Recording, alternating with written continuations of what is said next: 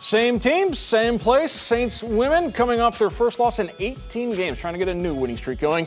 Siena Heights, a nice run to start it off. Inbounds to Olivia DeLong, and she converts the easy bucket. Saints on an 11-point run before the Cougars even get on the board. 17-point lead in the second for the home team. Jillian Gelso gets the rock, hits the three. It's a 20-point advantage. And then continuing to pull away. Phone's on the line that time, so it's a 2. She had 14 points along with 20. Saints cruise to the 66-39 victory. Siena Heights now 19-3 on the year.